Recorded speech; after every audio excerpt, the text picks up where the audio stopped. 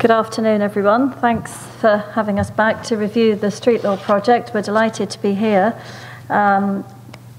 I'm Siobhan Cullen and this is Brona Heverin. We're both from the lead institution, Letterkenny Institute of Technology. Our partners, who are NUI Galway and Trinity, have very much collaborated in this. They've entrusted the review to ourselves today because they were busy teaching. To give you an overview of what street law is, this is essentially law students, third-level law students, going out to the community, but in particular to secondary schools and teaching law. So they're teaching law currently to TY students in secondary schools in all three of the areas, in Donegal, in Galway and here in Dublin. So it's a type of community legal education we've targeted second-level students in particular with what is now an accredited module. Whilst it has been done before, street law exists internationally. This is the first time it's been done in Ireland at undergraduate level and as an accredited module, because very often these kind of pro bono law projects would be extracurricular. They would be voluntary things that students might do, whereas this is an accredited module at 10 credits towards their degree. And all the lessons are made available and are open source, available on a website, and there's a permanent repository then of the lesson plans made available for all future street law users. So that's what street law is. I'm going to move on to tell you what we've done to date.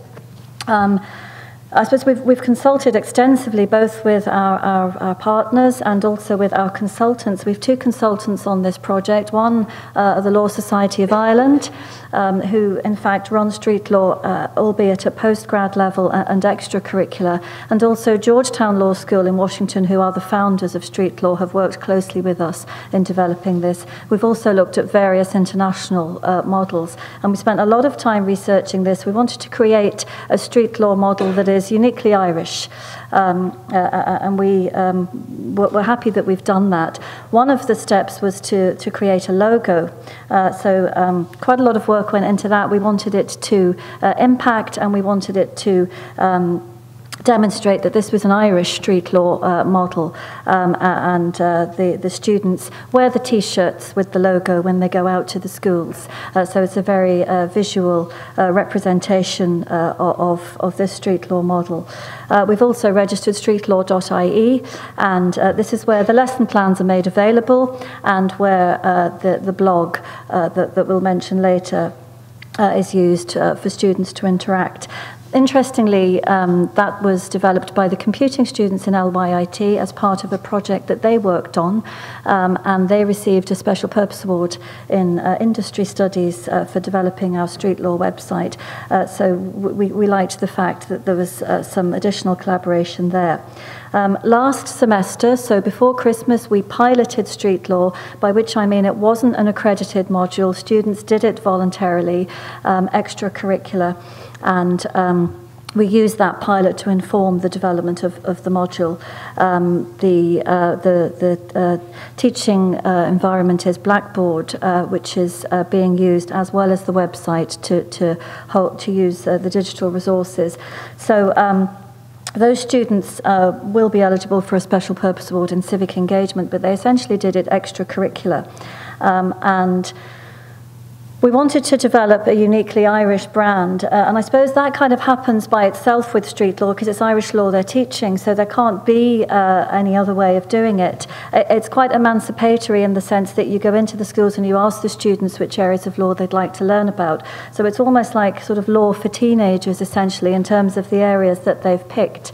And those lesson plans have now been researched, prepared, drafted by the students who work in teams on this under our supervision and mentorship, and they're now available on the website. It's been really, really positively received, I have to say. Our sense is that lots and lots of schools would like to do it. There's been a great demand. There has been ongoing evaluation by our students, by the second level pupils who've all completed questionnaires at the conclusion of the pilot, as have the teachers, and we've used that to inform the development of the module. But certainly our take on it is that we could have delivered street law in double the number of schools at the very least than we have been able to date. So the module has now been accredited and validated by external panel, and as I say, we've used the feedback in order to inform that, and the assessment is largely based on reflection, but has been rigorously examined by the external panel. Reflection, exit interviews, and ongoing supervision in seminar. The other things that we've done is that we've created resource packs, which are sort of physically available as well as what's available on the website, and a bespoke handbook for street law. The orientation programme, which was a big event in terms of this, the collaborative nature of this product. So this happened in January in Letterkenny, and our collaborating partners attended with all of their students. So the great thing was we had students from Letterkenny, from Trinity and Galway, all being trained together for 3 days over a weekend by the Georgetown trainers who came, as did the Law Society of Ireland, and they brought their own street law graduates who have delivered street law. So it was a fantastic event, and it was great to see the students working together from the 3 different institutions, and that basically was their training to go out and deliver street law in the schools. So as we speak, we are delivering street law in 4 schools in Donegal, and this will culminate in a mock trial, which we've scheduled for the 13th of March, where the schools will compete with each other. We'll bring them to the college because we think there's a positive aspect to bringing the secondary school students to the college, and they'll compete in a mock trial, which our students are training them for currently. In terms of what's happening in the 2 partnering institutions, they are actually piloting street law this semester. So they've taken our model, our schedule that we used in our pilot, and we've shared that, and they're piloting now as we speak, and with a view to then comparing the pilot and our accredited module and refining the whole thing going forward. So that's, I suppose, in a nutshell, what we've done to date. I'm now going to pass you on to Brona to talk about the impact and evaluation. Hi, good afternoon. And Siobhan has briefly mentioned the evaluation, and we're very conscious of making sure that the street law that we develop fits the Irish model, as it were. So we've put in evaluation at loads of different stages. So the first one that we put in is for our own students themselves. So effectively the students, we're very lucky, it's kind of a competitive process, quite simply because more of them want to do it than we have places available. So that, I suppose, made sure that we have interested students taking up the street law module now as it is, but even in the pilot the same thing, there was more of them wanted to do it than we could facilitate. But notwithstanding that, at the start of their orientation, so they come together for the first time for this 3-day block when they're trained up to teach street law. And at the start of that, the first thing we've done with them is they complete, before they do anything at all, a pre-orientation questionnaire. And its purpose is essentially to assess their context. So you're looking at what kind of experience they bring to it. Have they ever taught anything before? Because remember, these are law students. Part of their training is certainly not teaching. But you'd be surprised at how much good exposure they've had, whether it's in youth groups or sports clubs, or indeed just that they've done things themselves where they got the benefit of it and they want to share that again. But it's a really good, I suppose, icebreaker to see where they're coming from with that. So you're looking at their experience, but you're also looking at their expectation. What are they expecting from street law? And they know about street law, and it's got great, I suppose, it's become a great buzzword already in the short time that we've been around it. And so that in itself sells it. But you want to check that they're real, that they know what it's really involved. And a lot of them are on the civic engagement bent, which is lovely, as in they're all into public legal education and so on. But I think that's probably because so far it's, we've been able to offer it only in limited supply, and that obviously gets people who are maybe more civic orientated than others. We do a similar survey at the end, sorry, the last part of that questionnaire also asked them how would they go in and teach a topic. And we picked something really simple like murder. If they were to go in and teach second levels or a group who knew nothing about it, how would they set it up? And remember, they're coming from a very academic mode where if they're getting taught murder it is, and the law says, and it does this, and this case said this, and this, it's all about how it was held and so on. So to change, they're basically inducted to the interactive methodology over that weekend where they learn that it's going to be teaching by doing. It's not going to be delivery of information. It's going to be, we'll do activities and generate information, and what should the law be? So at the end of the weekend, even for themselves, they have to redo that, and to be honest, it's really good evidence of the learning over a 3-day block. How much do they change themselves? Because they get more out of it, they learn. So I suppose they're converts by the end of the weekend, and they know that you can actually teach a really hard legal topic to people who know no law relatively easily. Okay, so that's for our third level students who are going out. That's initially to set them up for the programme. During the delivery of the programme, as Siobhan said, at the moment we're delivering it with the TY pupils. So for them, we want to make sure that they're as engaged as possible. So we assess them in 2 different ways. And the first one is at the start of it, which we've just done for the current version, is we do a digital survey. And that's really for us to identify the whole, well, I suppose to tap into that idea that they're all very digitally literate, and it's to check that and to see where they're most digitally friendly and what they like. Scarily, unfortunately, what they really like is YouTube, so that's going to up the ante for us, because it means instead of Snapchat is next best, which is slightly less scary, but and that's the current cohort of them, and then Facebook comes down the line. Obviously, we were much more wordy, and we prefer not to be putting pictures and videos of ourselves up there. The good part is they're probably not so afraid of that, so we can use them, and that's what we're going to have to do looking forward. Where Siobhan referred to our website. At the moment, it's very much, Word documents and facilitating. There's a blog and so on, but it's not as interactive as maybe they would like, and we're going to have to up the ante there. But hopefully our computing students will come back on board and facilitate us a little in that. I have to say, though, the irony of that is that they may love all these interactive mediums.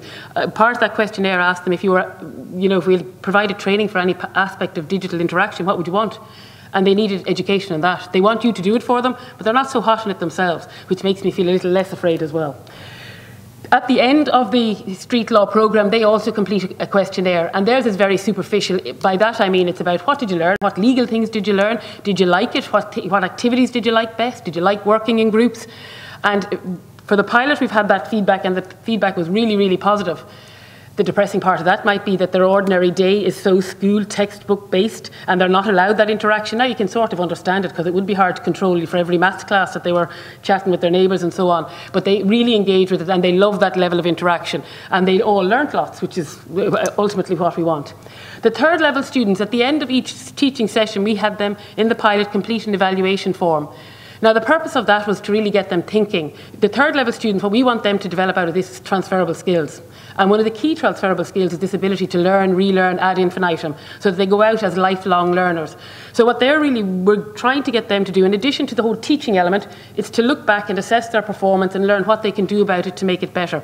So their evaluation form was much more directed at developing those reflective skills, so that they would look back at what was good, why was it good, and how I can reinforce that, pick out maybe the weaknesses and how they can undo those and try and work around them the next time out. But ideally, again, to make them, it's lifelong learning skills we're trying to embed in them, and that's what their evaluations are primarily about. And as Siobhan said, in the assessed module, reflection will form part of their actual assessment. So we're just kind of trying to set up the structures to help them out on that. We're also very fortunate, and we have Tilly here today. She's doing a Masters by Research evaluation of street law, so she's standing in the wings, watching everybody do all of this. 2 minutes, okay. I'm going to start flying now, sadly. So we have the product of that down the line. We've got through academic accreditation, which was also great. Our partner institutions have yet to do it, so we wait to see how they'll get on. Let's see the next slide. National impact. I'm going to fly over this because a lot of this is what Siobhan has already said. It's an extension of that. Basically, the more the merrier. Everybody we have connected with along the way has pretty much wanted more of it. Now that's going to pose its own challenges in terms of management. I mean, we'd love to have every student going out to do it. Every school would love to have it. But there's quality control and there's actual facilitation of it, and that will be a challenge. But certainly what we want to do is continue that. We want to, I suppose, specifically move out. We're delivering to transition year students because they were a very ideal target. It fits a niche where they're looking for that kind of citizenship and all of that kind of information. They have the time out to learn about that. But we equally want to try and access the more marginalised groups in schools, and we've had a good demand from, we're going to do an outreach session this term with early school completion leavers, to try and see about filling those kind of gaps as well, because street law is about bringing law to those less likely to receive it otherwise. So in terms of our collaboration, we want to continue in the vein we're on, but also extend it to include those kind of groups. Our website, Siobhan has already alluded to, and I'll do a quick click on it before we're out of here. One of the big things about street law is it's about sharing. So that sharing is us putting everything out there that anybody who wants to run it can have it. But the lovely thing about it is that people who've done street law are fantastic at coming back. When we had the orientation in January, we had people from the States who came voluntarily to participate to spread the word. And that's a big thing about street law. They're so contaged by it that they feel that they have to spread it and put everybody else on the same wavelength. And again, it's coming back to the overall policy agenda that we're sitting in, in the campus engage situation, where we want our students to be more involved and not just solely academic. And I am flying on to the last slide to keep to my time. I'll click on the website if you want, but I'll go forward to the last one. Is effectively what we want to create are, you have your teaching heroes. We want to create street law heroes so that anybody who knows about street law is converted to it, sees the merit in it, and wants to take it to wherever forum they can use it. And I have to say, one of the issues, or not issues, one of the comments that came from our academic accreditation was that this could be multidisciplinary, and that's for sure. This whole approach could be taken to other disciplines, and we could work with other disciplines in this. There's some, in the States, there are some who do it with their social care units, where they provide that type of interaction as well. But certainly that's what we want to create in terms of long-term sustainability. If people are converted to it, we think they will spread the word, and ultimately through that they will build belief, capacity and community. Okay, thank you very much, and sorry for the last bit on speed.